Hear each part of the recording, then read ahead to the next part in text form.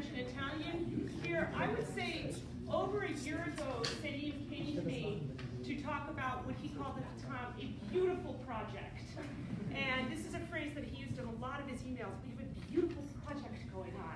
And it is so fantastic to be here, having really witnessed only from afar over a year's amount of labor that Salim put into organizing this day.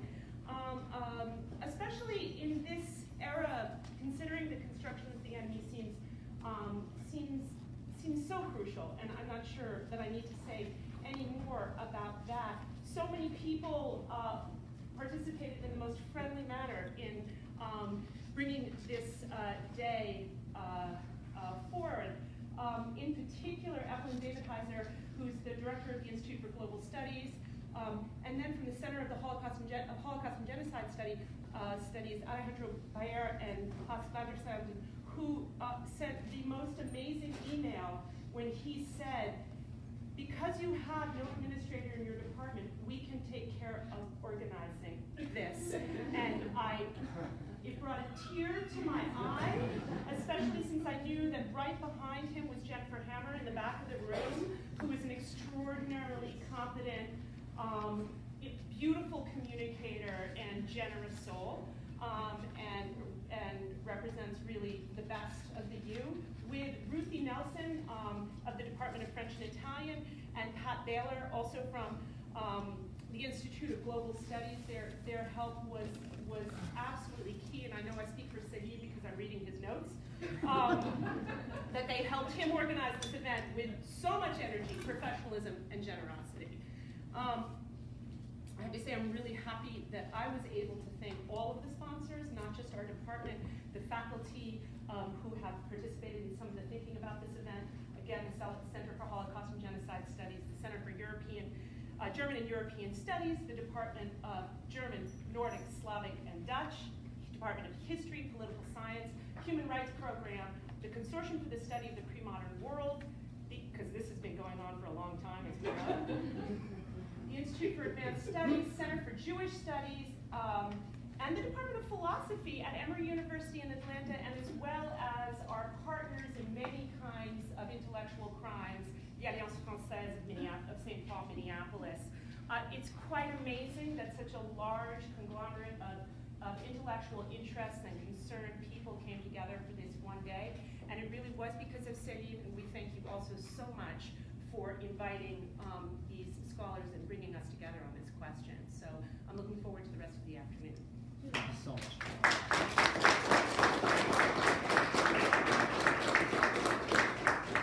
So let me thank Judith Chabelier for her support. It has been very important to me, and she helped us to make this event possible. I'm going to present to you through a few introductory words the reason of that topic. So the enemy is an immemorial figure rooted in our imaginations. So the latter, also called the adversary, relating to the biblical figure of Satan, is located at the heart of the European, Mediterranean, and Middle Eastern pre-modern worlds and culture, playing a very central role in the three monotheisms, Judaism, Christianism, and Islam. Satan is a prototypical figure of temptation, Satan, doubt, and disorder. Also known under the name of Lucifer, the bringer of dawn, or the morning star. He is the former purveyor of light who became a fallen angel. His rebellion and ban have been sung and narrated in an exemplary manner by the British poet John Milton in Paradise Lost in 1667. 2 centuries later, he is celebrated as the Prince of Exile by the French poet Charles Baudelaire with Les Litanies de Satan in Les Fleurs du Mal, the Flower of Evil, in 1857. This figure can overtake different forms, faces, or genders. Lilith, the female demon, who has the capacity to take the shape of diverse nocturnal animals, is already present in different Sumerian, Assyrian, and Babylonian traditions. This adversary, previously known as a light bringer, eventually condemned by divine justice to an unending exile, both physical and spiritual, could be an impeccable metaphor reflecting the uses and misuses of ideologies and identities, and the very important function that affects and emotions are playing out within the realm of reason, which, like our world views and understandings, is incredibly limited. As Gershom Scholem reminds us in the Jewish Kabbalistic tradition, Satan, or evil, is the product of a crisis ascending through the severity of divine judgment. Its advent occurs during the development of that great fire of anger that burns in God, which is normally tempered by his mercy. But when the latter is no longer sufficient to appease this prerogative, an imbalance operates, an energy exhales and breaks away from the divine, finding its own autonomy. That is evil. This dialectic between evil and freedom has been highlighted by the German philosopher Rüdiger Safranski in his 1999 essay, Evil or the Tragedy of Freedom. Freedom, free will, and the issue of establishment of norms and laws are inseparable from political action, something that essentially defines power, as Michel Foucault states. In his Critical Violence essay written in 1921, during the first years of existence of the Weimar Republic in defeated Germany, Walter Benjamin questions the relationships between divine violence, justice, and power in a secular society. As he asserts, law-making is power-making, and to that extent, an immediate manifestation of violence. Justice is the principle of all divine end-making, the power of the principle of all mythical law-making. In any legislative power lies the notion of divine violence, which naturally questions a certain approach and conception of law and law-making, of justice, and well beyond that, a certain idea of history, ways of embracing and translating imaginaries that are palpable. What we can inquiry through the notion of constructing the enemy is how and to what purpose identities are defined. All this identity conception and perception encapsulate symbolic powers, draw boundaries, and thus unveils a certain definition of sovereignty. We find within the triangle figure constituted by identity, sovereignty, and power the potentialities of racial hatred, anti-Semitism, and Islamophobia, depending on ethical and moral judgments and actions related to the political and legislative power and language that structures imaginaries and penetrates the unconscious from one generation to another. This sort of dominant impetus we entertain in relation to identity might operate individually in our intimacies through projections of desire, but also through the nurturing of resentment in its most Nietzschean sense, and feelings of incompleteness, which become political leverages in times of socioeconomic and political crisis. The need for recognition and authority in a society structured by norms, the alleged importance of the gaze of others in a globalized consumer society, and our own image is perceived. We can consider here Guy Debord's critique in his essay The Society of Spectacle in 1967, tightened by the obsession of defining and categorizing by so-called majorities and minorities, has contributed in shaping cultural imperialism, but also predatory views on environment and otherness. This dominant propensity has fashioned our intellects, identities, territories, even our intimacies, setting a cultural unconscious that determines our futures in the dead angle of reason. The enmeshment of political, economic, cultural, and identity threads has created a very specific definition of the border, something that appears as crucial or vital to our ontological integrity and alleged survival. Each time this border is crossed by an alleged or defined alien, adversary, or enemy, the strength of cultural differentiations, the legacy of geocentrisms, the assumed need to protect a territory defined as the property of a proclaimed majority enacts and legitimizes a hideous hatred unleashed to the face of the other, defined and perceived as a threatening beyond, and another that symbolically represents death. This fear of dispossession, of disappearance, of a weakening of its own image reappears nowadays in the rhetoric used by far-right parties, but gets also, unfortunately, instrumentalized by Republican, sometimes socio-democratic parties and elected representatives in France, Germany, Austria, Italy, Poland, Hungary, and of course in the United States of America.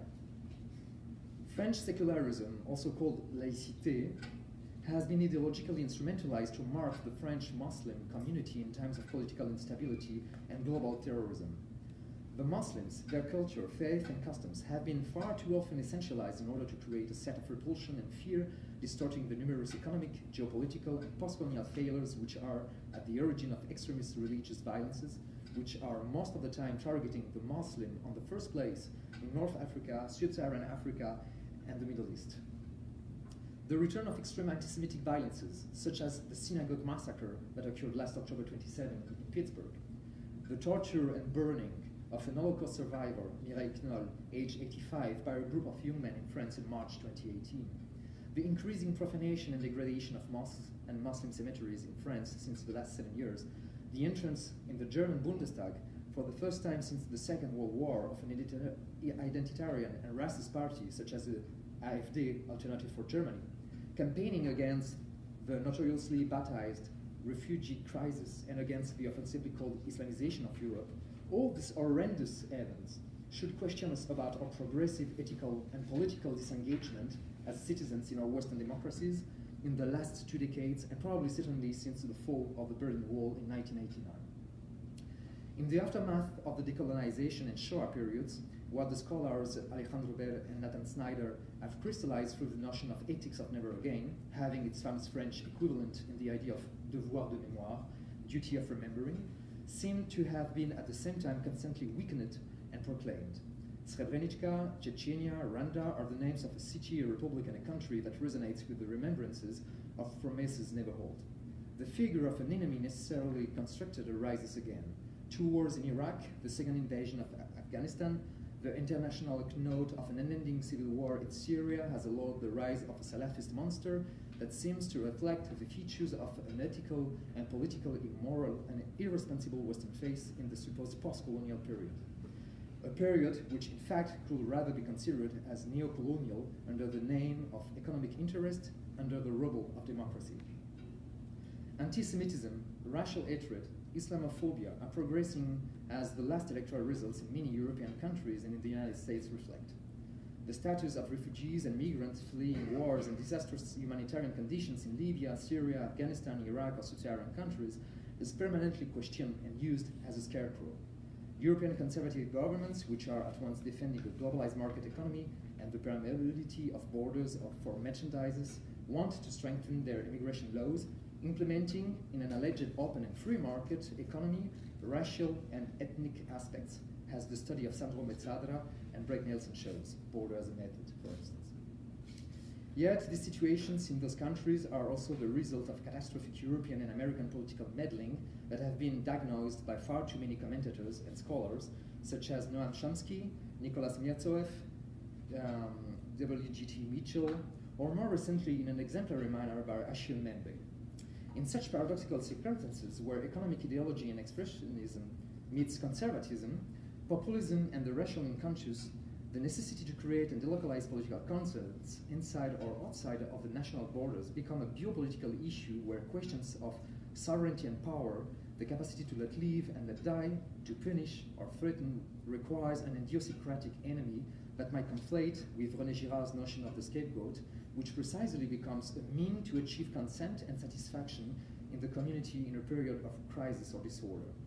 The enemy converts as a lever of governance to wrest a majority blessing that should, at least locally, enable a temporary political equilibrium. Through the emblematic and tyrannical figure of the enemy, the secular world has been able to reclaim and influence a cultural territory deeply rooted in our collective unconscious to produce consent. This consent is crucial to the sovereign or to the state in order to rule. If, as Michel Foucault puts it in a series of lectures at the Collège de France, pastoral tradition from the old world was one of the essential components in the exercise of power. This very same tradition remains central in the modern world. A world that strengthens its borders, territories, and identities, but also a world that needs more economic, political, and territorial permeability to benefit from an economic growth, to expand and conquer new spaces which permanently are, at the same time, socioeconomic, political, and cultural. As we can see, Antonio Gramsci's notion of hegemony, and particularly of cultural hegemony, is a key concept sustaining the nature of any biopolitical power and agonistic relations. The issue of exercise of freedom in the liberal and neoliberal world is fundamentally linked to a specific form of sovereignty. Majority consent is necessary for the exercise of a certain economic and political power based on mass productivity, the mass being here perceived as an alienating concept that doesn't allow for differentialism. As we can see, the majority paradigm is therefore needed for a certain conception and use of power. I would like to thank our guest. And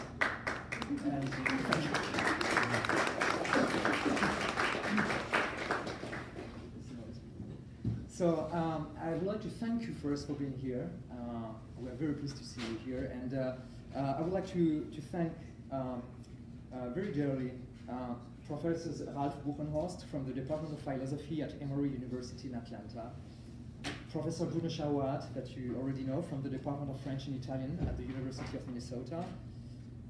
Unfortunately, Professor Marwan Mohammed had a lot of issues by taking this plane. There has been a snowstorm in New York, and he's right now coming to us, but he might be in the impossibility to take part of the discussion.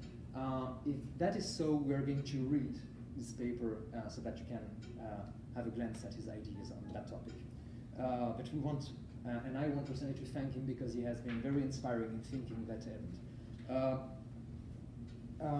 And I would like to thank very much our distinguished discussants and respondents that agreed to take part at this event. Professors Hassan Abdel Salam, Hakim Abderrazak, Patricia Lorsin, Leslie Maurice, Matthias Rothe, and Khaldun Saman. Thank you very much to all of you, and enjoy this afternoon.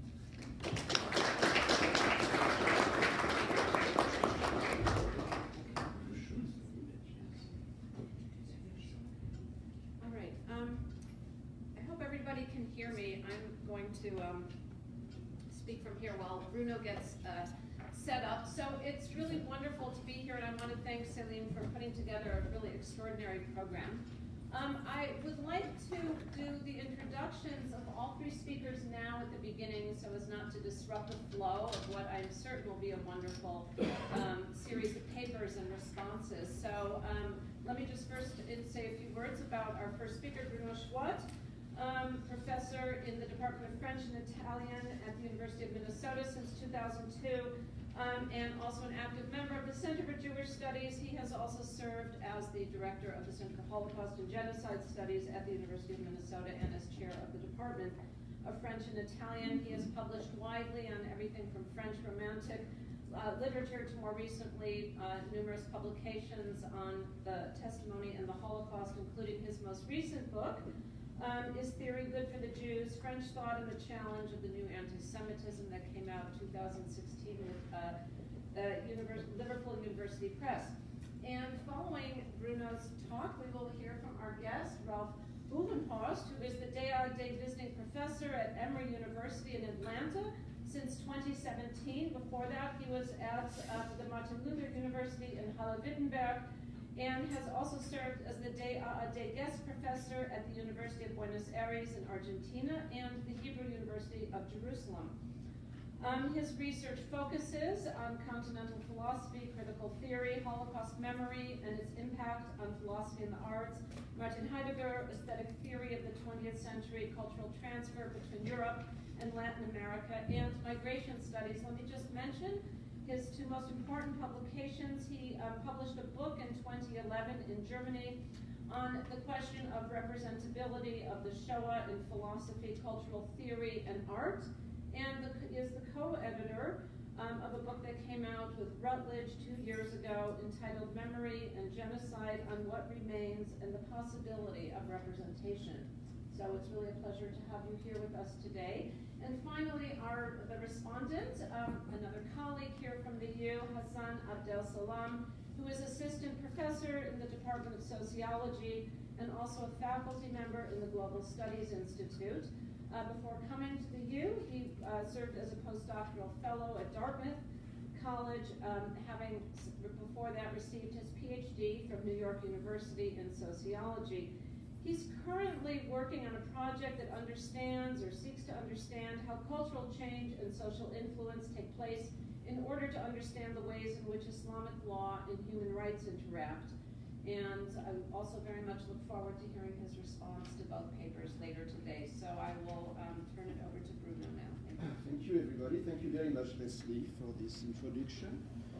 And Salam, for putting this together, and also for your impassioned introduction. I hope I will be able to measure up with that passion. You will see that my title is in the quotation marks, more on this later. I'd like to begin with some general remarks on the striking illustration chosen by Salam It works? Yes. Chosen, it's probably not this one, but it doesn't matter. So, chosen by Salim for the symposium. Faces defaced. From Bosch to Francis Bacon to Goya, Henri Michaud, apologies for the, you have did them all. Henri Michaud, or of course Edvard Munch, disfiguration and eventual effacement of the face bears witness to a certain conception of the human in the Judeo-Christian tradition. In the image of God, man sins and is bereft of that original likeness. Defacement has a theological resonance. It is a result of man's disobedience and thirst for knowledge. It is the original instance of hubris. Emmanuel Levinas has built his whole ethical philosophy on the figure of the face. Defacement for Levinas means dehumanization. In the 70s, Deleuze and Guattari would dismantle Levinas' face and celebrate disfiguration as a political, supposedly anti-imperialist move. Anti-humanistic and antinomian in essence, Deleuze and Guattari's philosophy was a glorification of deterritorialization. The face, according to them, reterritorializes the human within the likeness to God. It is not by chance that they will be fascinated with Francis Bacon's defaced faces. I won't dwell here on the controversies regarding the face in Levinas' thought. Is it a figure? Is it literally a face? Suffice it to say that in Levinas' ethical regime, I can either acknowledge the other in his or her infinite vulnerability, or alternatively, I can decide to refuse to look at his face. I can ignore him, turn away from him, pretty much what we do to avoid embarrassment or shame when a beggar asks us for money. For Levinas, ethics, to look at the face amounts to being dispossessed by the demand that the other addresses to me. Recognizing the face of the other for Levinas does not amount to an objectifying gaze, quite the opposite. It means to acknowledge the other's subjectivity. However, this recognition is not Hegelian. It is beyond the symmetrical reversal at work in the master-servant dialectic. The other for Levinas is never symmetrical with me. He or she is higher than me.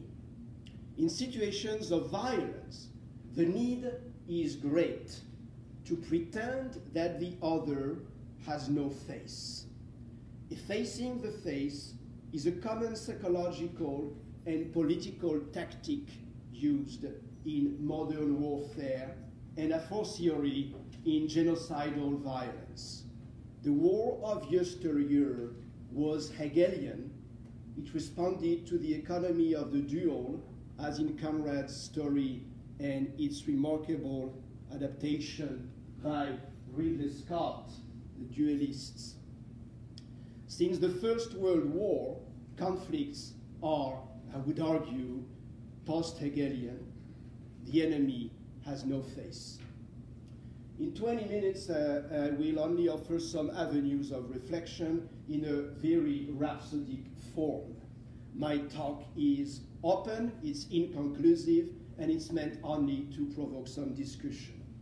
So those of you who enjoy the exhilarating TV show Black Mirror, who, no, some few, may recall an episode in which a black soldier of an army in a post-apocalyptic dystopia is sent on a mission to exterminate the enemy, the so-called roaches. The roaches, we soon realize, are monstrous mutants, nightmarish chimeras that seem to come straight out, it's terrible, out of a Lovecraft novella. Gradually, the soldier experiences strange sensations, consults the military doctor, and we understand that soldiers have been, quote unquote, augmented or modified with neuroimplants after having been screened to see if there is any glitch in his MASS, the acronym of the neuroimplant system. He goes back to war in devastated post-urban landscapes reminiscent of Cormac McCarthy's The Road and Stanley Kubrick's Full Metal Jacket. Ambushed by a sniper, he reaches the hideout place and encounters, instead of a human cockroach, a young woman and her child recoiled in terror.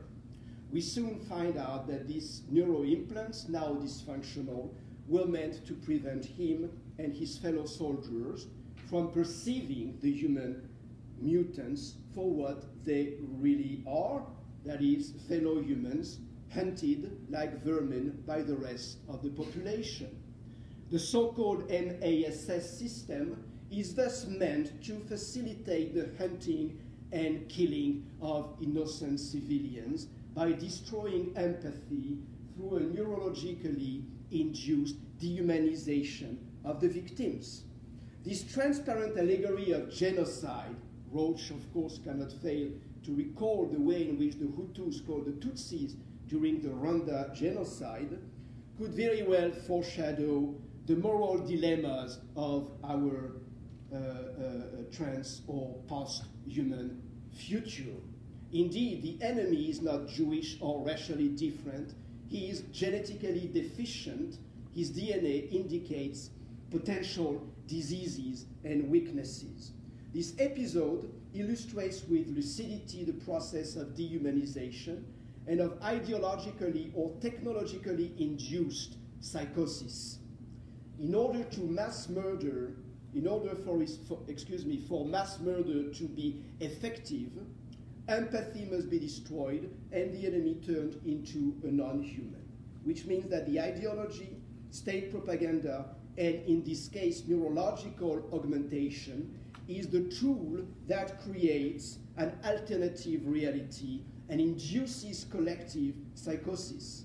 What propaganda had done all too well up until now, perhaps neurotechnology will be able to achieve tomorrow, that is a large-scale manufacture of hatred. In an incisive short book on hatred, psychoanalyst Hélène Leuillet explains genocidal crime by calling forth the concept of induced psychosis. In psychosis, she writes, and I quote, acting out occurs in a state of hallucination in which the subject receives the commandment to kill as though from the outside, end quote. So we see voices tell me to kill, God tells me to kill, the Führer commands me to kill. To be sure, in science fiction, neuroimplants bypasses discourse, no need for the mediation of language. The hallucination is technologically induced. Technology replaces ideology. The subject is wired, as it were, to kill. He's not a natural-born killer, but an artificially manufactured one. This induced psychosis, whether via technology or ideology, is predicated upon conspiracy theory. Those who are commanded to kill are conspiring against you. It's kill or be killed. Jews are the elders of Zion who are taking over the world. Jews will not replace us, shouted the self-proclaimed Nazis in Charlottesville, and it was yesterday. Genocide is always promoted as preemptive and defensive, and the constructed enemy of the paranoid is construed as life-threatening. The Charlottesville slogan comes as a textbook case of projection. Does not Christianity emerge as a replacement theology? We Christians have replaced the Jews. We are the new Israelites. And after Pittsburgh and the murderous fantasy that Jews are responsible for the white genocide, quote unquote, conspiracy theory is again a burning question. I thus submit the hypothesis, which is more of an intuition, and I don't know if I can even develop it, but maybe in the discussion. I submit the hypothesis that conspiracy theory is what remains of theodicy after the death of God, a magical causality, demonic rather than divine, that gives meaning to a history bereft of a direction. I would like to reflect on the social and psychological phenomena that lead to the identification and the designation of another as one's ontological enemy. Those phenomena can be subsumed under the notion of ontological hatred, a hatred that cannot be rationally explained and that aims at the essence of its object. The category of the enemy pertains to political metaphysics. So what retains my attention is thus the metaphysical construction of the enemy, or if you prefer, the construction of a metaphysical enemy. In a striking, no, it's not, it's this one, no? It works? Yes. In a striking essay, historian Philippe Burin subsumed Nazi anti-Semitism under the concept of resentment and apocalypse. Resentment and apocalypse are not limited to Nazi anti-Semitism. We find it in diverse conspiracy theories on the far right, the far left, and of course in all millenarian narratives of redemptive violence. Those narratives according to which, after the total destruction of an arch-enemy, the world will finally reach perfection. One could even argue that all metaphysical constructions of an enemy rest on those two pillars, resentment and apocalypse. The elimination of the bourgeoisie for communism, of the Jews and inferior races for the Nazis, of the infidels for the jihadists, of the intellectuals during China's Cultural Revolution, of blacks and Jews for today's neo-Nazis and white supremacists, should lead to the sort of end of history. There is a purifying fantasy behind the construction of the metaphysical enemy, the advent of a pure humanity or a restored humanity is the goal of metaphysical hostility. Recently, the publication of Martin Heidegger's Black Notebooks has added a new chapter to such apocalyptic thinking. I focus briefly on the fascinating and inexhaustible case of Heidegger because it allows us to witness a sophisticated intellectual elaboration of an imaginary foe. For Heidegger, following Oswald Spengler in the early 20th century, the modern West was on the wrong path. Let's say it was decadent. And it was decadent because it had embraced instrumental rationality, commerce, calculation, individualism, and so on, instead of authentic thinking about being, which is the true mission of the poet-thinker. This refers to Heidegger's famous, if abstruse, phrase, the forgetfulness of being. In Heidegger's idiosyncratic scenario, this decline can be traced back to Plato and Aristotle, since Plato and Aristotle had already turned away from the search for being and reduced metaphysics to logic. And logic will generate an obsession with calculation, measurement, technoscience. Heidegger claimed to recover the search for being in the pre-Socratic thinkers and poets. You see, this sounds very lofty, and one wonders where anti-Semitism and Nazism hide in such an abstract proposition, especially given that Heidegger seems to assert that man has no substance, no essence, or that his essence is his existence. So far, we could almost hear Sartre claim that existence precedes essence, except that Sartre, of course, his Sartre brand of existentialism was neither declinist nor reactionary, quite the opposite. But if metaphysics went awry as early as Plato and Aristotle, you can ask me, what do the Jews have to do with it?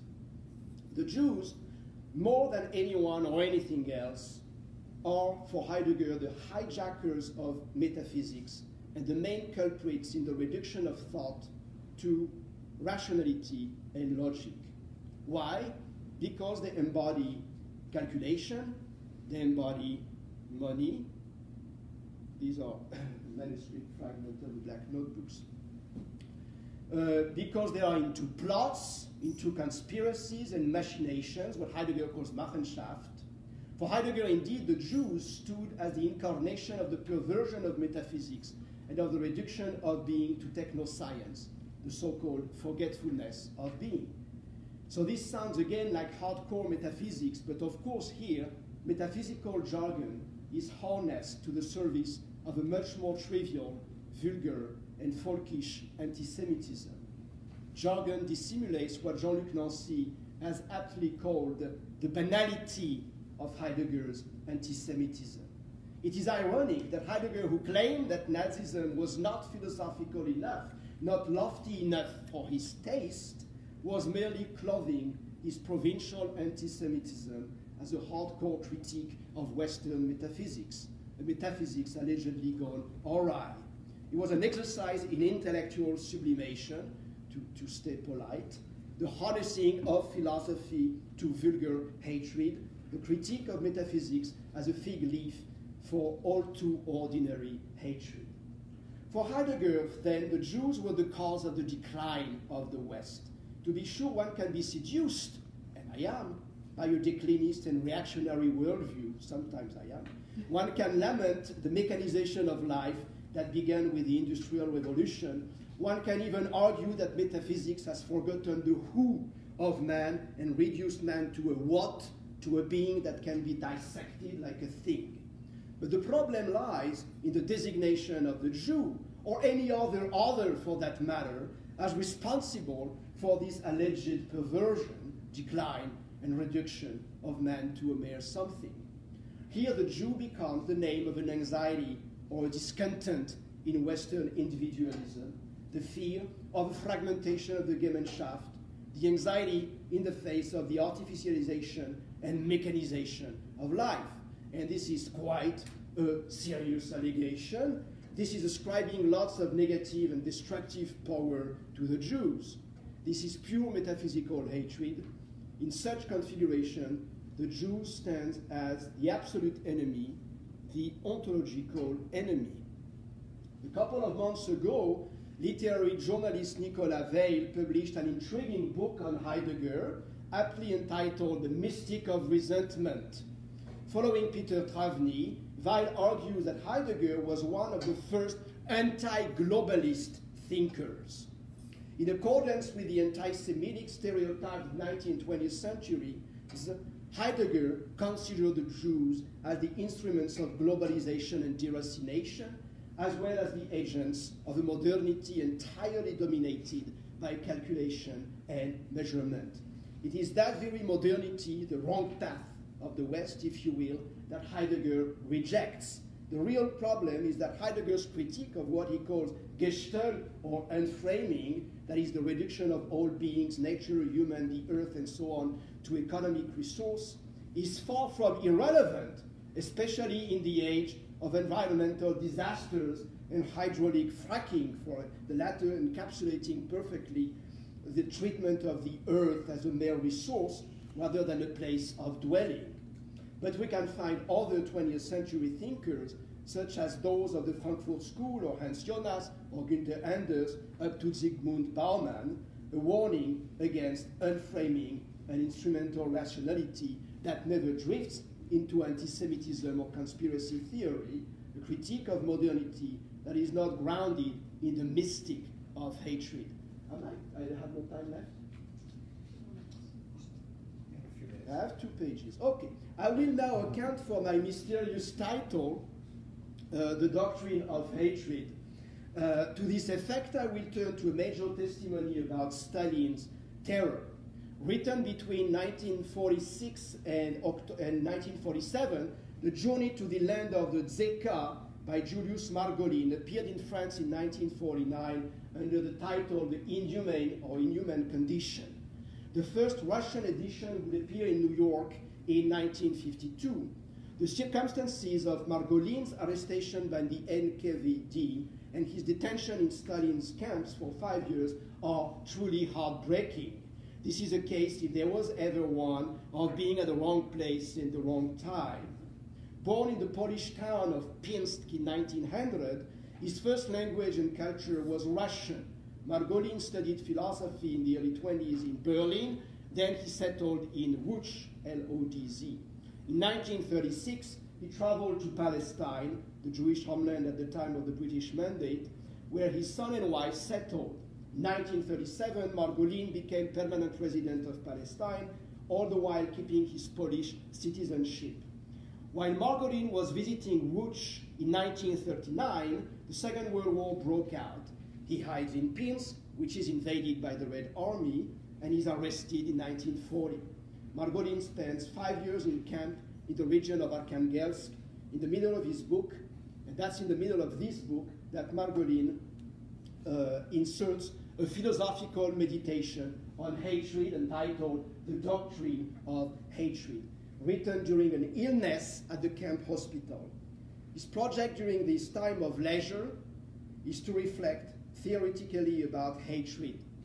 Margolin seizes this parenthesis in the time of detention and forced labor to think freely, to philosophize in Boethius' tradition of consolatio philosophiae, the consolation of philosophy. While Heidegger found solace in philosophy, while Heidegger put philosophy at the service of his metaphysical hatred, Margolin found solace in philosophizing, and more importantly, freedom from his passion triste, sad passions. And I quote Margolin, I had somehow overcome my own hatred. I was able to master it, to submit it to the judgment of reason, he writes. The prisoner will then devote pages to a cold and lucid classification of hatred. I focus on 2 types of hatred in that classification. The first that interests me is what he calls odium rationale, the good, the positive and rational hatred of, I quote, those who take arms to fight the forces of evil, end quote. Margolin deems this hatred transparent and rational to the extent that its cause is easily definable, identifiable, and that it disappears with the external causes that triggered it. Margolin calls it a counter-hatred, superfluous in normal times, but necessary when imposed upon us by an enemy. This affect is incommensurable with the irrational and opaque hatred, the one at work in the Inquisition, Gulag, gas chambers, and so on. And at this juncture, Margolin offers an intriguing hypothesis. Hatred compensates for an internal flaw, he says. He writes, I quote, the core of the disease is within us, but we externalize it. As of now, hatred has an address, but it's the wrong address, end quote. Explicitly inspired by Freud's concept of Übertragung or transference, Margolin uses the metaphor of a letter that carries the wrong address. Philosopher Jean-François Lyotard had proposed an analysis of transference also conceptualized in terms of address and destination. For Lyotard, transference is a psychic phenomenon of misdirection and mistranslation of an affect, what Lyotard calls the inarticulate. An affect, a feeling of anxiety perhaps, is floating, never symbolized, because beneath representation. It exists outside articulate language. During the talking cure, the patient will attempt to articulate the affect, but this articulation or wording will always be a mistranslation, a transference or a displacement. Now, of course, in the context of a politics of terror, the fascist leader needs to redirect this unnameable affect to invent an addressee, the Jew, the Hispanic, the West, and so on, The politics of hatred thus consists in the designation of an enemy that is supposed to embody the cause of the internal flaw or inner weakness. I will, okay, I have one more page there. If one goes back where we began with the example of the TV show Black Mirror, the flaw is ontological. Human beings are imperfect, they are mortal, subjected to all kinds of disease and so on. The regime of terror, a eugenic regime that calls for the coming of a perfect humanity, promotes the extermination of the weak as the final solution to the problem of human vulnerability.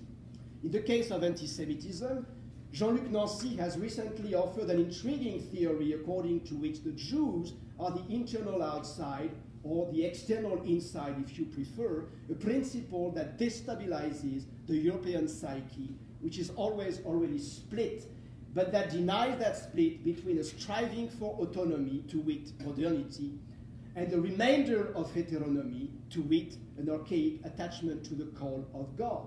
In the most intriguing part of his argument, Nancy identifies anti-Semitism as a case of European self-loathing, a phenomenon that pertains to the DNA of European civilization. Nancy argues that European civilization is split between a striving for autonomy and rationality on the one hand, and on the other hand, a longing for an ideal and spiritual accomplishment, the sacrifice of power, materiality, and wealth to something transcendent and higher. Nancy is right to see this split at work in the history of the Church.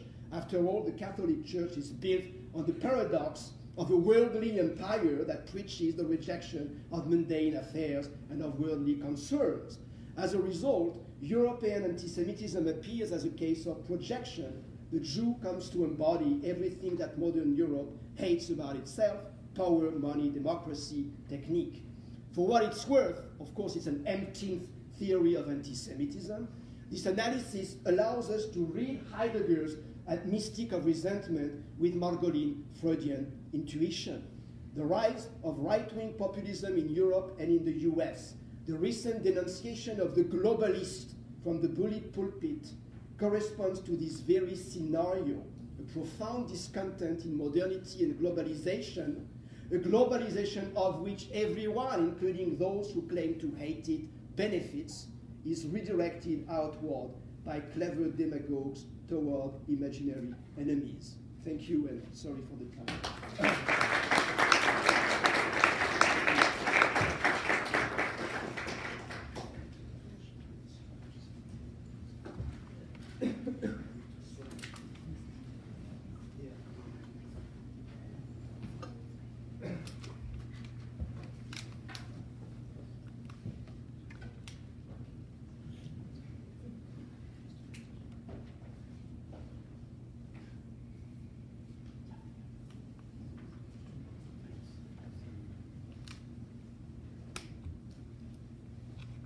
Well, first of all, I would like to thank all the institutions that made this event possible. I'm very honored to be part of the Roundtable together with the other distinguished scholars.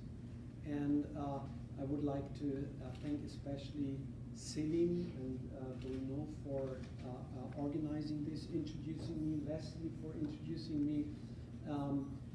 I think it's a tremendous opportunity for me to present some thoughts about a specific object that has something to do with the construction of the enemy, and you might say an agonistic view onto European and world politics. So what I will present in the next 20 minutes is the specific object of memory politics, Holocaust memory politics. So I can't come up with these tremendous metaphors of the fallen angel or the Jew as the defaced enemy. It's a different level that I will present, a level of a discourse that is already recognizing not the enemy but the victim, and is trying to pay honor and tribute to the victimized enemy, But what I want to highlight in this paper is simply the fact that memory politics nowadays are under attack from certain political directions, and there is a competition between memory politics. In a way, I find this competition helpful, and therefore I try to apply the idea of memory politics and Holocaust memory to the idea of agonistic memory politics, because it is obvious that we have to consider some kind of competition on the market of limited attention, and we have to consider competition when it comes to the political approach of being victimized. So what I will present is a more, I hope so, a more comprehensive picture of Holocaust politics. I would like to present first Holocaust memory in the context of the history of colonization. I would like to link Holocaust memory to the memory of colonization.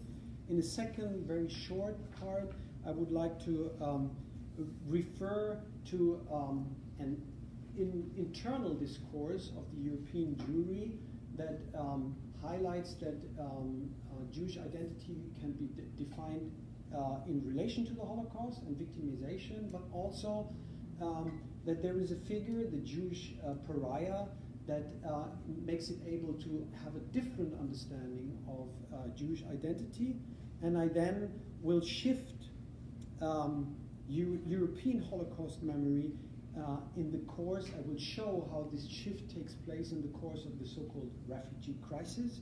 And in the last, more extensive part, I will present you a case study that I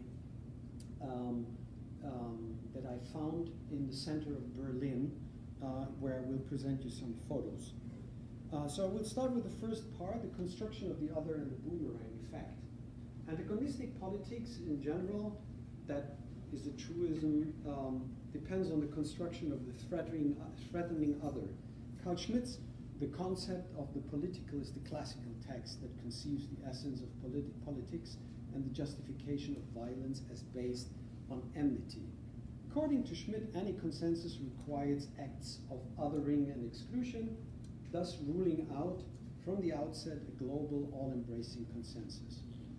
A certain more radical understanding of antagonism characterizes othering as the key element of identifying and combating ethical and cultural, and we might also say religious diversity.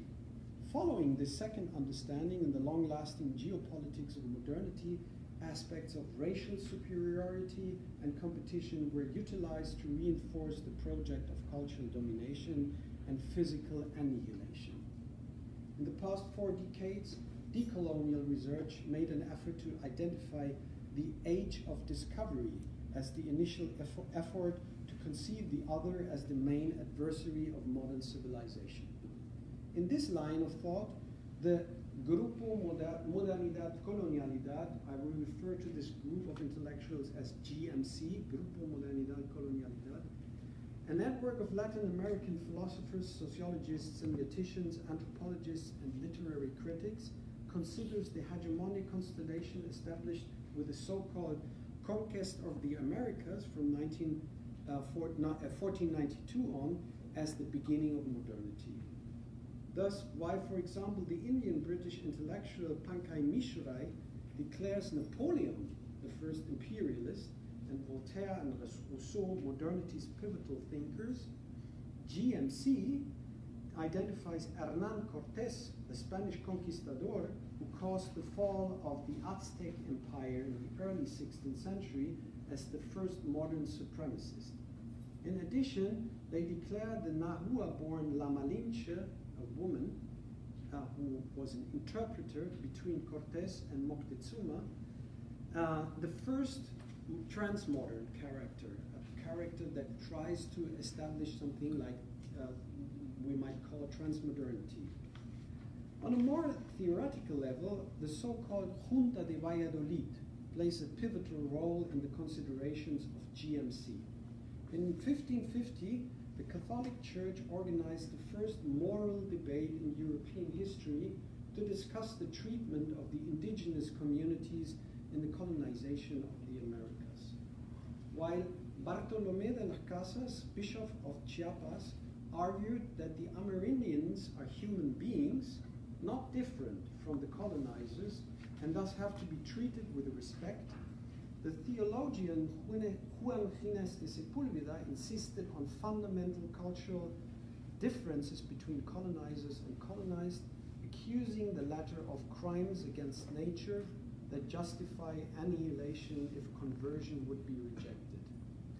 The Sepúlveda doctrine was predominant in the Western world, to put it in an exaggerated nutshell, until the end of World War II.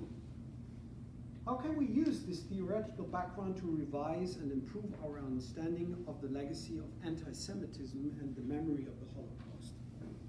On the one hand, it proves that it was not only the Jews who were the original other of Christianity, but almost equiprimordially the colonized Amerindians. On the other hand, it explains why in recent studies about modern racialization and its civilization or barbarism alternative, the reference to Hannah Arendt's The Origins of Totalitarianism has become quite popular for those who want to understand the historical connection between colonialism and anti-Semitism. From Aimé Césaire and Frantz Fanon to W.E.B. Du Bois and Michael Rothberg, the connection between the Holocaust and European colonialism is being presented under Arendt's concept of the boomerang effect that describes how European nations prepared its own people for the permanent degradation of alien peoples and for the more unintended consequences of imperial blowback. On the other hand, critical approaches to Arendt divide the histories of fascism and colonialism into separate spheres and accuse her of not being able to think beyond the limits of Eurocentrism. Arendt's initial intention, though, was resistant to criticism, namely to reject two central arguments in the prevalent analysis of the Jews' fate under Nazi dictatorship: the scapegoat argument and the argument of an eternal anti-Semitism. Unveiling the historical conditions of anti-Semitism, Arendt drew attention to the general imperialist patterns of Nazi ideology. In this way, Arendt returned a certain commonplace view of genocide studies to history. As too much of the history of anti-Semitism has been overdetermined by the extremities of the Holocaust, it seems as if part of Holocaust memory nowadays is being returned to the substantially broader and more dynamic history of colonization. I will come back to this latter argument later on in my presentation when I'm showing you these images. It was again Hannah Arendt who detected a role in Jewish intellectual life whose importance cannot be overestimated in the understanding of othering, the Jewish pariah. In an essay from 1944, she characterized the role of the conscious outsider, referring to those to contemporary history figures like Heinrich Heine, Rahel Varnhagen, Franz Kafka, and Walter Benjamin, by contrasting it with the role of the parvenu, the Jewish opportunist who tries to integrate in the Gentiles world but always fails. Arendt's conscious pariah is the type of self-confident intellectual who rejects the role of victimhood and creatively uses their status of outsider to cast a critical view on society unachievable from an autochthonous perspective. I will come back to this role of agonistic cultural and political agency further down when discussing the present and the future of Holocaust memory. For now, it suffices to keep in mind that Arendt's findings show how anti-Semitism and othering did not always result in the clear-cut and humbling victimizations of the Jew. It goes without saying that the construction of the Jew as pariah is in itself a historical one and dependent on specific cultural and political constellations. The example of the already mentioned French philosopher Emmanuel Levinas shows how quickly this constellation can change. Levinas is prominently referred to when cultural discourses turn to the importance of the other in modern ethics. These ethics are to be understood, Bruno explained this brilliantly, as the infinite moral demands triggered by the appearance of the other's face. But these demands seem to have a limit. In an interview prominently cited in connection to Levinas' philosophy, the interviewer Shlomo Malka asked Levinas if for the Israeli, the other isn't above all the Palestinian. Levinas answers, and I'm quoting him, "My definition of the other is completely different. The other is the neighbor, who is not necessarily kin, but who can be. And in that sense, if you're the other, you're for the neighbor. But if your neighbor attacks another neighbor or treats him unjustly, what can you do? Then authority takes on another character. In authority, we can find an enemy, or at least we are faced with the problem of knowing who's right and who's wrong, who's just and who's unjust. There are people who are wrong," unquote. The quote clearly uncovers the agonistic confinement of Levinas' philosophy within the different context of the Israeli-Palestinian conflict. It will lead us directly to the key argument of my paper.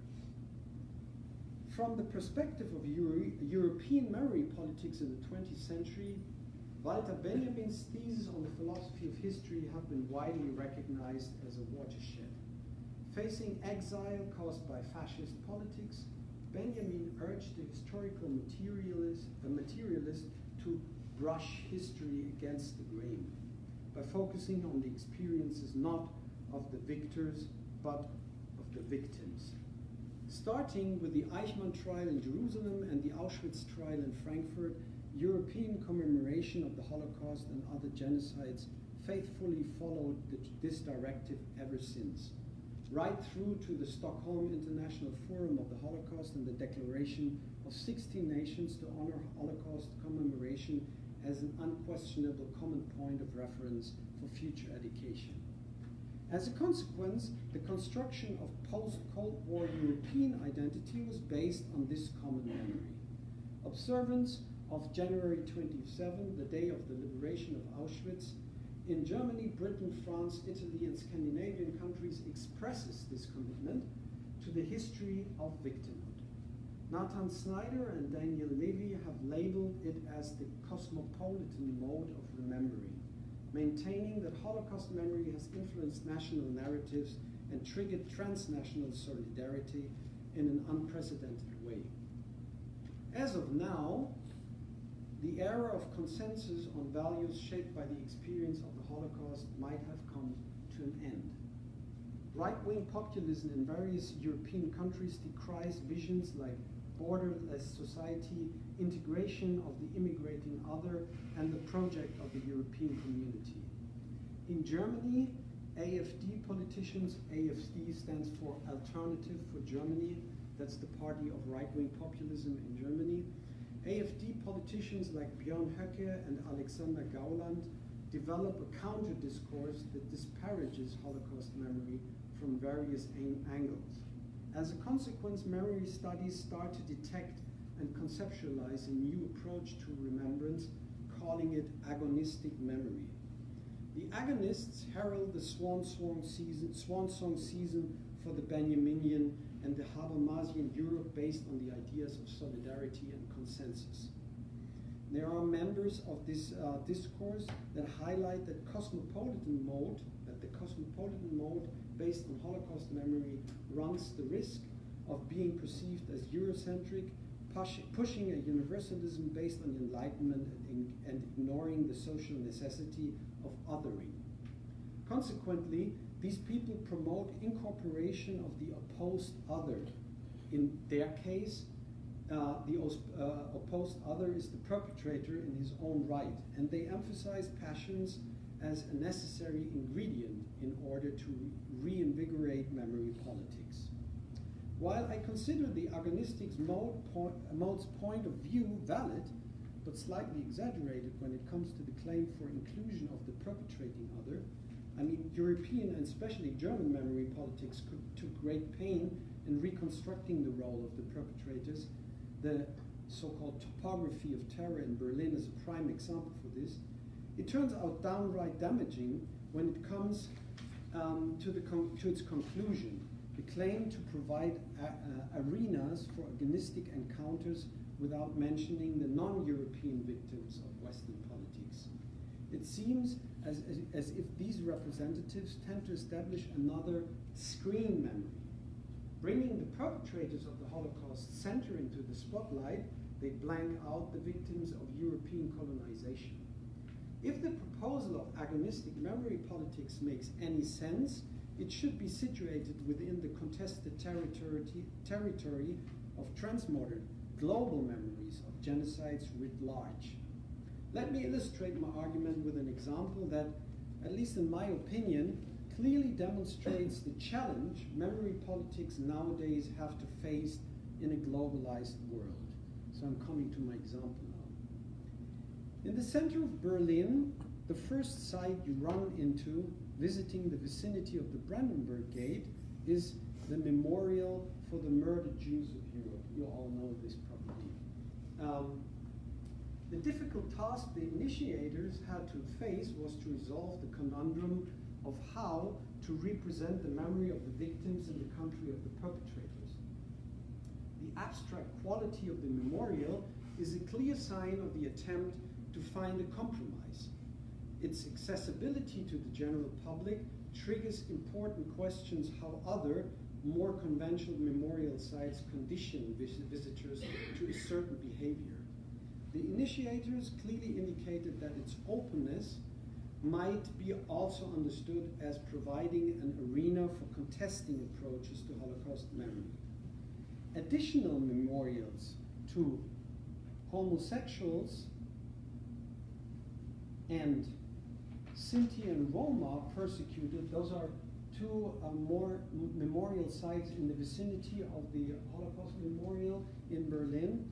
So, additional memorials to homosexuals and Sinti and Roma persecuted during Nazism prove that the original dedication of the memorial to the Jewish victims was too narrow. On top of that, the already mentioned topography of terror is just a 10 minutes walk from the memorial and documents in great detail how the enemy, the Jews of Europe, was constructed and its extermination organized by the perpetrators. Having said this, I would like to invite you to a Berlin site that confronts us with a more complex constellation in the light of the contested territory of transmodern memory politics introduced above. The so-called Mohrenstraße, and there is another street there in the vicinity, Wilhelmstraße, cut through part of the Mitte neighborhood, known for such cultural landmarks as the Brandenburg Gate, Checkpoint Charlie, and the Museum Island. They are somewhat like the Holocaust Memorial's backyard, situated just a minute's walk away from it. Wilhelmstraße is the historical site of Nazi Germany's center of power, as it housed the Third Reich's Chancellery, the Ministry of Justice, and Foreign Ministry. To complicate things, Wilhelmstraße also hosted the so-called Berlin-Congo Conference in 1884. The first Chancellor of Germany, Otto von Bismarck, had invited the main political powers of Europe to regulate European colonization and trade in Africa, thus eliminating the autonomy of the continent. A plaque at the intersection of Wilhelmstraße and An der Kolonnade reminds us of the event. That's what you can see here. It depicts the organization of the event, the territory, the African territories that was affected by this conference. So this plaque points at the fact, and I'm quoting from the plaque here, that Africa and the African people were present at the conference only through their opposition to European politics. They were excluded as political subjects. Not one African participant was invited, unquote. In an interesting act of confrontation or multi-directionality, however you would like to refer to it, the city of Berlin chose a site just a few yards away from this plaque to honor Georg Elser, who tried to assassinate Hitler in 1939 but failed. The street can therefore be considered as an urban space where memories of Nazi perpetration, resistance, and colonialism are inextricably intertwined and/or confronted. Let me guide you further into the labyrinth of memory politics by coming back to the Mohrenstraße. This street does not accommodate noteworthy museums or historical buildings, but its name is a bone of contention for several years now. In 1706, when the name was used for the first time, Berlin was about to establish a profitable trade relation with the so-called Brandenburger Gold Coast, a Prussian colony in what today is the territory of Ghana. The street name uses a designation, Moor, a designation for Africans common in those times. But recently, NGOs push for a renaming, criticizing the colonial context of the street name and highlighting that the fact that German avidly commemorates the Holocaust, but has buried the Herero-Nama genocide in the former German Southwest Africa colony in oblivion. This year, protesters claimed to rename the street Anton Wilhelm Amo Street. That's a photo of the demonstration and the claim for renaming it. How much minutes do I have left? 2, but continue. So I have some 2 pages left. Amo, first a slave in the before-mentioned Gold Coast, and then gifted to the Duke of Braunschweig-Wolfenbüttel, was the first African known to have attended a European university, receiving a doctorate in philosophy at the University in Halle in 1734.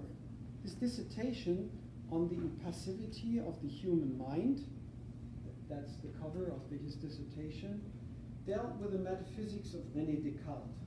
Amo argued against the Cartesian dualism of mind and body, favoring a materialist account of the human subject. To further map out my argument, I would like to share with you an experience I made. That's an excursus, but it's very interesting. I made some time ago at the Department of Philosophy of a Western university. A so-called mock job talk had been organized to give a recently graduated student the opportunity to prepare for the application procedure common in academia. The candidate, a postdoc of African-American descent, announced that he would introduce Anton Wilhelm Amo, his philosophy and his life, as was unambiguously remarked at the beginning of his presentation. Equally unambiguous and all the more surprising was the following confession of our speaker. Although he would present the main arguments of Amo's PhD thesis, he would like to declare here and now that he has no interest in it at all. His sole interest would be on Amo's life. You can imagine the bewilderment in the audience. Why would a postdoc in philosophy, desperately looking for a job in academia, emphatically neglect the philosophical approach of his protagonist? During his presentation, I was brooding over an explanation. All of a sudden, a quote from Robert Bernasconi, professor of philosophy and African American studies at Penn State University, came to my mind. I'm quoting Bernasconi. Western philosophy traps African philosophy in a double bind. Either African philosophy is so similar to Western philosophy that it makes no distinctive contribution and effectively disappears, or it is so different that its credentials to be genuine philosophy will always be in doubt. Unquote. It might be that our job seekers' rejection to take interest in Amo's philosophy was an expression of this double bind and a protest against it. By the way, a presumption later confirmed by the speaker himself. Few of the professors present approved his approach. The catch-22 situation just described leads to the question what prospects AMO and lesser-known victims of colonialism have to receive an unbiased attention from Western academia. Growing criticism of the project of modernity points to the fact that the humanities in the West still reject to broaden their understanding of memory studies and to diversify their curricula. In philosophy departments, the breaches are particularly evident. That's my field, so I'm speaking here. This is my own experience. But I would like also to refer to two of my colleagues, Jay Garfield and Brian van Norden, two of the organizers of the annual Non-Western Philosophy Conference at UPenn. They point to the fact that the top 50 philosophy doctoral programs in the English-speaking world, from these top 50 programs, only 15% have any regular faculty member who teach any non-Western philosophy. So the conclusion of my two colleagues is, I'm quoting, philosophy as a discipline has a serious diversity problem. Philosophy departments are nothing but temples to the achievement of males of European descent. If nothing happens, they recommend, let's be honest and call departments of European American philosophy what they are, unquote. In memory studies, the situation is quite similar. A transgenocidal approach, including colonization, is still an exception in the field. I'm coming to my conclusion. It goes without saying that global migration flows, the European refugee crisis, and growing right-wing populism in the midst of democratic countries pose a serious challenge to higher education. Academic teachers, it might seem, cannot rise to it by preparing students just to a clearly defined workplace within their corresponding national cultures. Higher education and memory politics need to go a step beyond this one-dimensionality to fulfill its purpose. I propose to adopt a transmodern approach. Transmodernity, a term introduced by the Spanish philosopher Rosa Maria Rodriguez Magda, imagine a woman in the philosophy department, incredible, and the Argentine-Mexican theologian Enrique Dussel both criticize the conceptual grounding of the new grand narrative, globalization, or in our case, Holocaust memory. It proposes to provincialize Western onto-epistemologies and memory politics by including knowledge and narratives of remembrance developed by the other, i.e. Latin American, African, and Asian community. The prefix trans indicates the claim for a symmetry in recognition and implementation of different symbolic orders and narratives. To achieve such symmetrical conditions, epistemic disobedience is essential. Agonistic memory in this context would mean that Holocaust memory has to be situated within a battle for attention together with other equally disturbing narratives of suffering and perpetration. Thus, transmodernity could be understood as a claim for new associations of reason and remembrance, a diversity of local and translocal, in fact transcultural blueprints for communication under duress of limited attention. Let me conclude here. I attempted to show in the first step that contemporary Holocaust memory needs to be intertwined with the history of colonization. In a second step, I intended to redefine agonistic memory, not primarily as the urge to include a passionate picture of the perpetrator, but as a history of the Jews as pariah and their coming to terms with the fact that other stories of genocide and suffering constitute a ground for contestation. In the last step, I showed in an example how such a ground of contestation is being constituted in Berlin. Hopefully, you will accept my invitation to contest my argument. Thank you very much.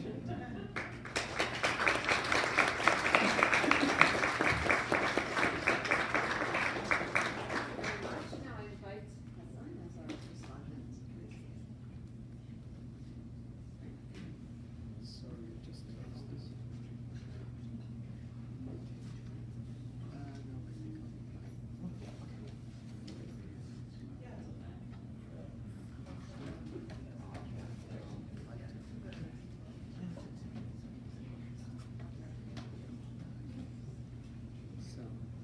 I'd like to comment and extend some of the comments that Ralph made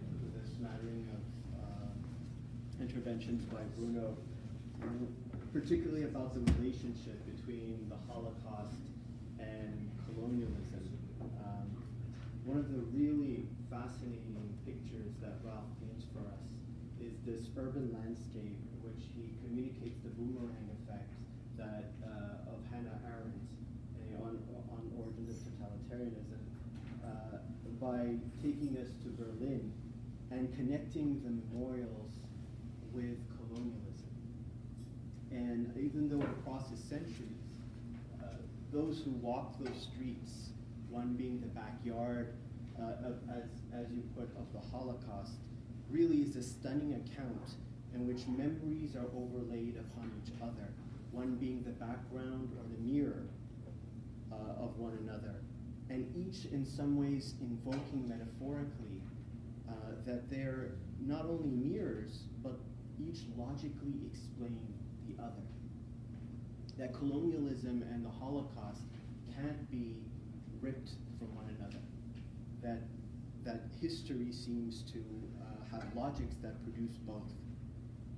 But one of the things that, if we can just ask the question, is what are the costs or the worries of speaking about the Holocaust in a manner in which it's analogizable, that we make analogies or metaphors to other forms of suffering like colonialism.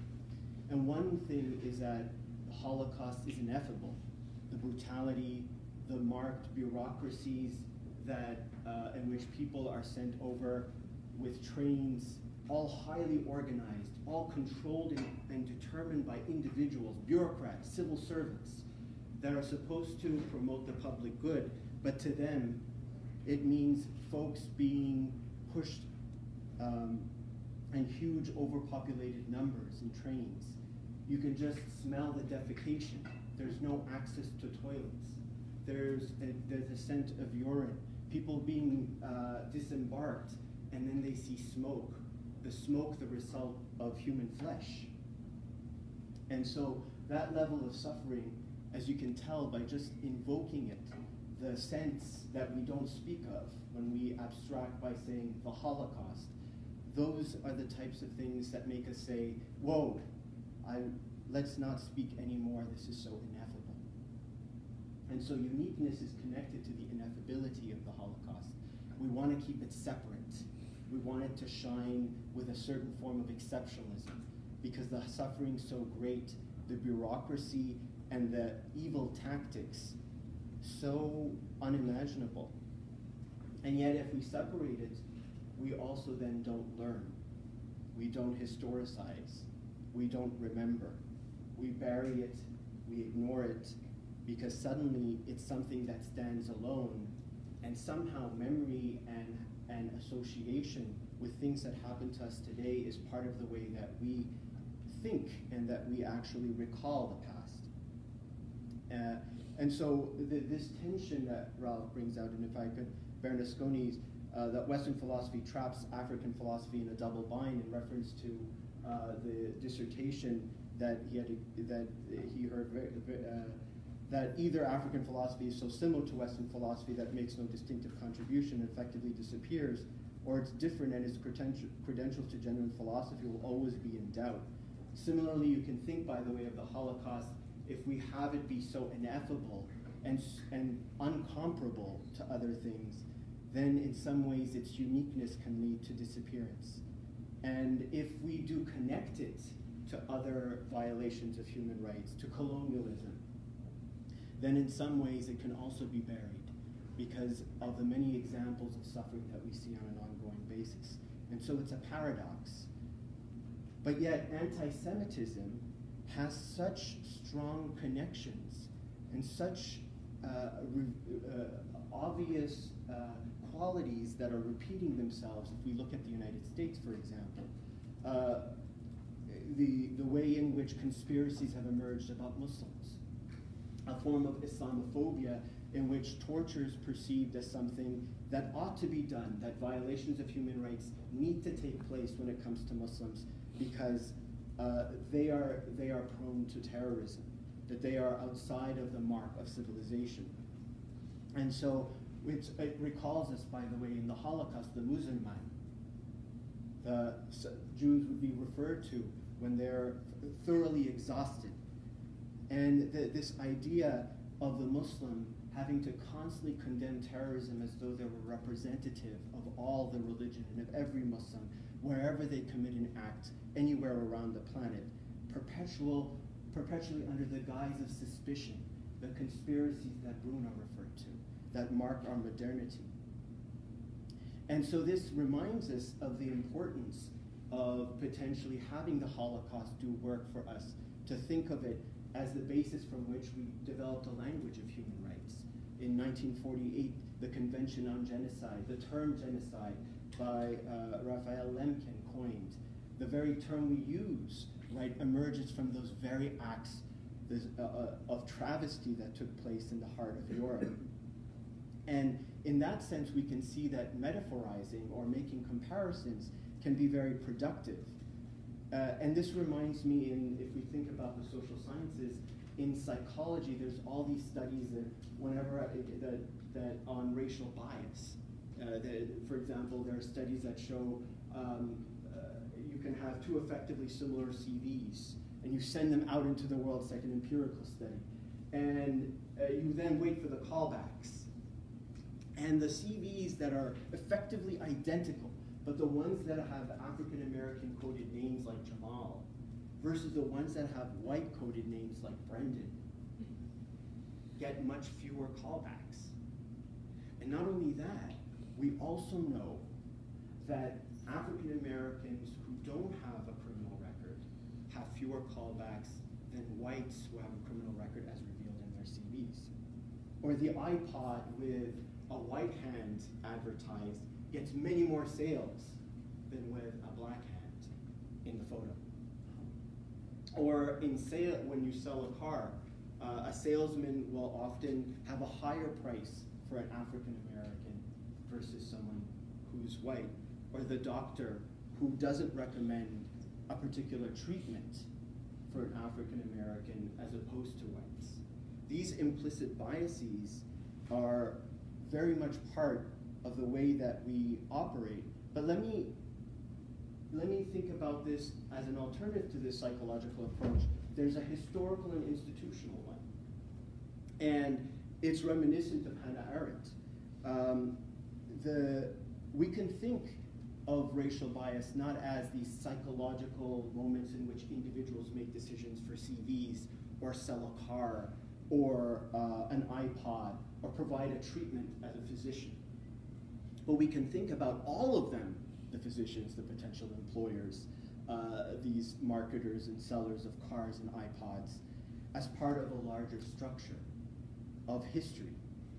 And this was perhaps one of the most fundamental ways in which we might think of Edward Said's Orientalism. That it's not, let's focus and find moments of racism displaced or detached from one another happening all across a system, but rather that the whole system is itself a logic in which racial bias then finds expression institutionally, that Arabs are just naturally inferior in a world that just has countless historical accounts that document Arabs and Muslims as exotic or barbaric, backward, and therefore cast as other, but not as an individual act, but as a historical manifestation of events taking place over centuries. And this is maybe one way in which we can understand places like France, in which the Islamophobia that we hear, or when President Sarkozy mentioned l'Arabaille in the banlieue with such ease, the perception of how Muslims are and their location in France, and the rise of Islamophobia that was referred to, the attacks on mosques. We can see this as not merely acts of separate racial bias, but as colonialism, persisting in the hearts of France, and not that Algeria is in France. And this can be understood by an American who knows of the history of slavery, the history of segregation, of Jim Crow, and its perpetual reemergence in the United States. Almost so difficult, so difficult to remove, it constantly recycles itself. And not only that, but how institutional structures actually also produce the victim, the Muslim and the Jew. This is reminiscent of the statement that Ralph mentioned by Gershom Scholem, and the frustration he had with Jews trying to assimilate, and that today we have the good Muslim and the bad Muslim, and the good Muslim seeking to constantly reaffirm their identity by saying things like, we are like you, we are American, constantly perpetually desiring this particular status of being equal. And yet also the way in which scholarship in my field positions Islamic law or Islam as separate from human rights. Almost like the question itself answers the question, that the answer is embedded in the very way that the scholarship is presented, that they're somehow exclusively separated from one another. And this then produces the lower Bushes, who then invoke women's rights on the as justification for the occupation and attacks in Afghanistan. These logics are clearly interrelated. Colonialism, Islamophobia, anti-Semitism, indeed a blind spot, as referred to by Ralph. And here might be something really crucial for us to also take into account, that in this discussion of agonism that's set up quite beautifully by Ralph, is that cosmopolitanism itself, which is sometimes juxtaposed from agonism, can itself be co-opted.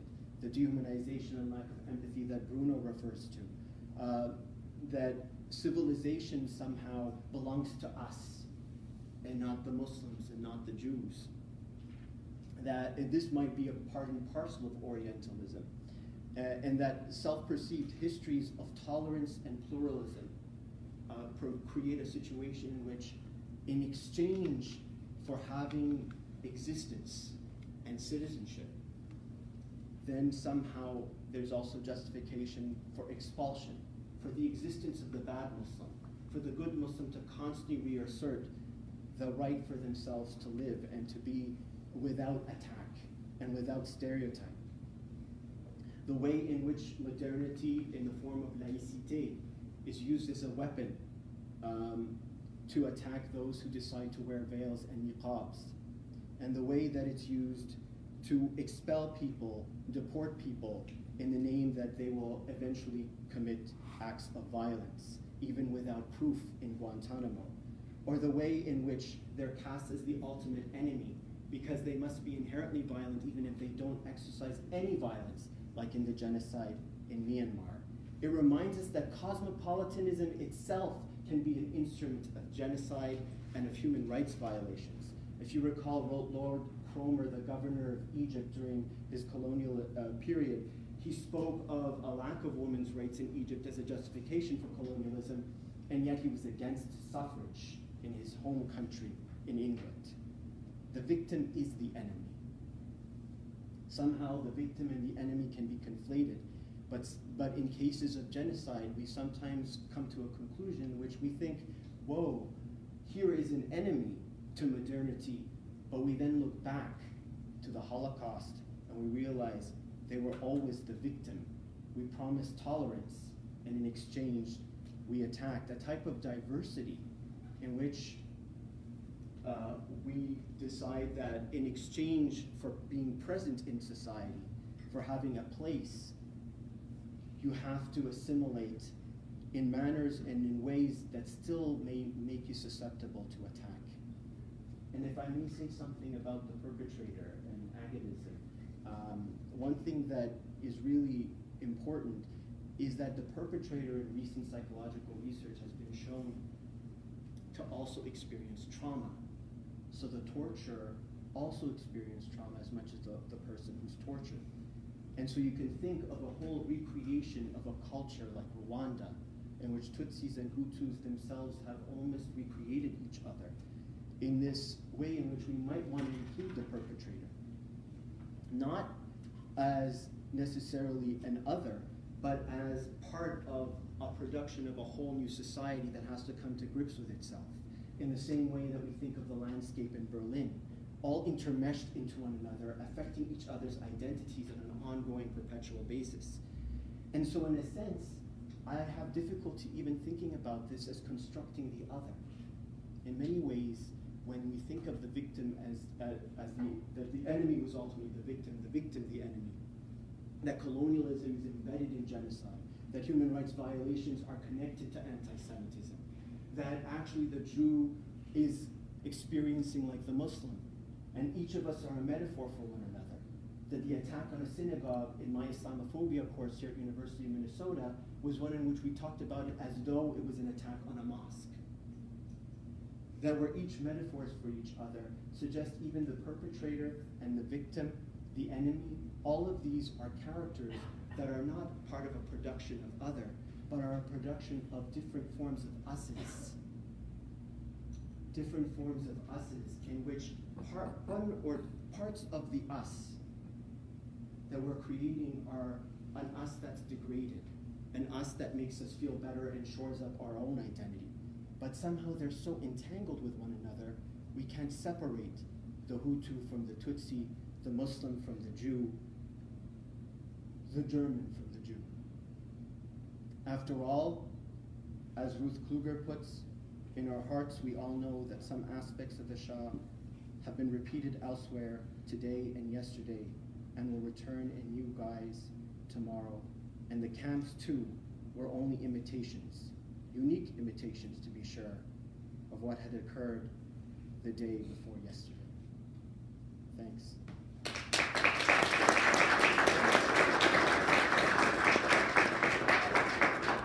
I want to thank Hassan for that absolutely beautiful, poetic excavation of the various parts of both Ralph's and Bruno's papers, and for really bringing everything together in a truly stunning way. We're technically out of time, but so perhaps what we could do, since I imagine that both Hassan's response as well as the two papers we heard will no doubt find their way into the second part of this evening's conference, and that the conversation will continue, but perhaps just very, very briefly or quickly, I might invite then both Bruno or Ralph to say anything that you would like in response. And I'm afraid then that the questions will, from all of you, will have to stay until the second part. A very short question, but for Ralph. So I had the impression that you were proposing a model of memory or collective memory that was agonistic or agonic, right? And to me, it sounded like it was very much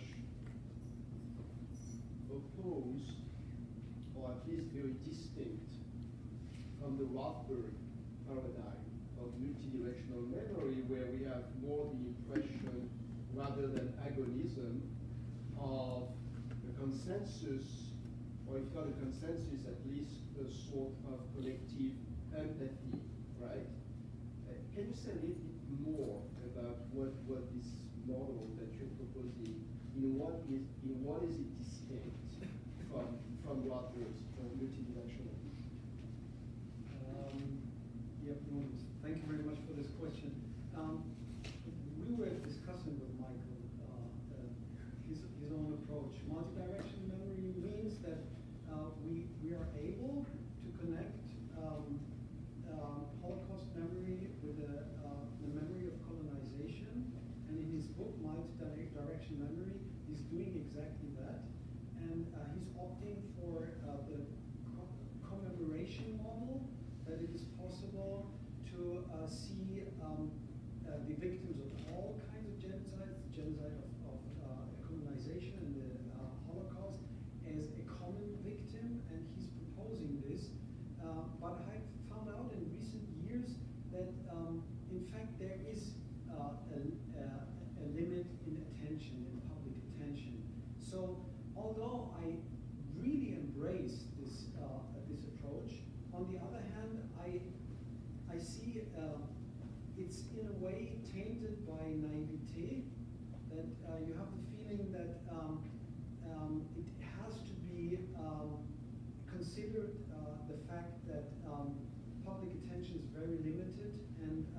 sometimes you need to consider these connections between different memories and different relations to genocides, but it is so important to highlight that these memories are suffering from this necessary limit of attention.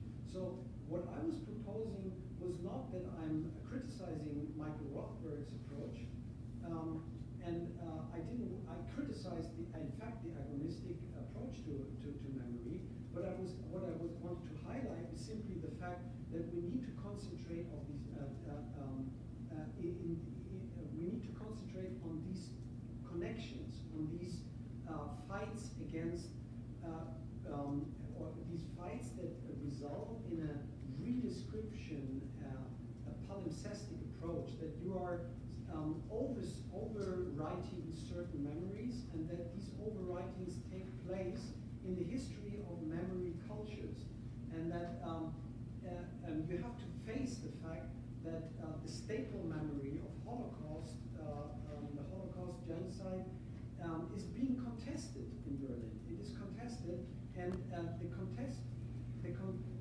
contesting this memory discourse means that people are proposing to write a more complex story, but that probably the complexity will not be accepted by the general public, and that this rejection of the complexity is a real problem, because then agonistic memory politics result in antagonistic memory politics.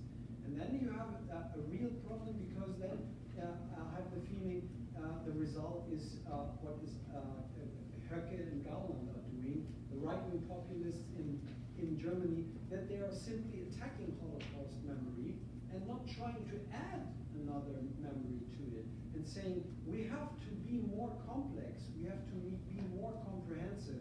It's not only about the Holocaust. So the discussion about the Herero-Nama genocide in Germany is now boiling up. It's now boiling up. Everybody's saying, well, we are commemorating the Holocaust. What about the Herero and Nama? And that's a very recent development. And we have to consider this. We can't say, well, our staple memory is the Holocaust memory, and full stop. We have to consider that there is a, so to say, a market out there, and people are coming up with different proposals, and you have to consider them all.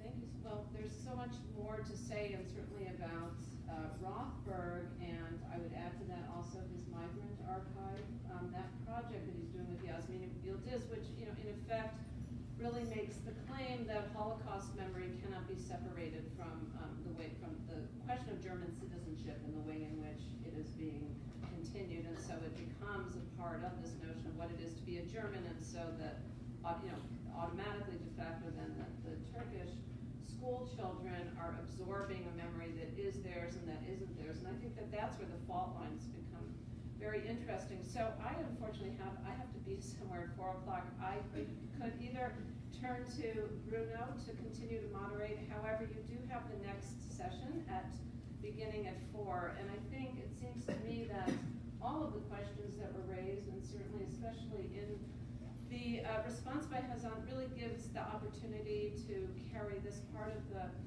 conference into the second half. So I'd like to thank again our 3 presenters and all of you, and look forward to the conversation that continues. Thank you again.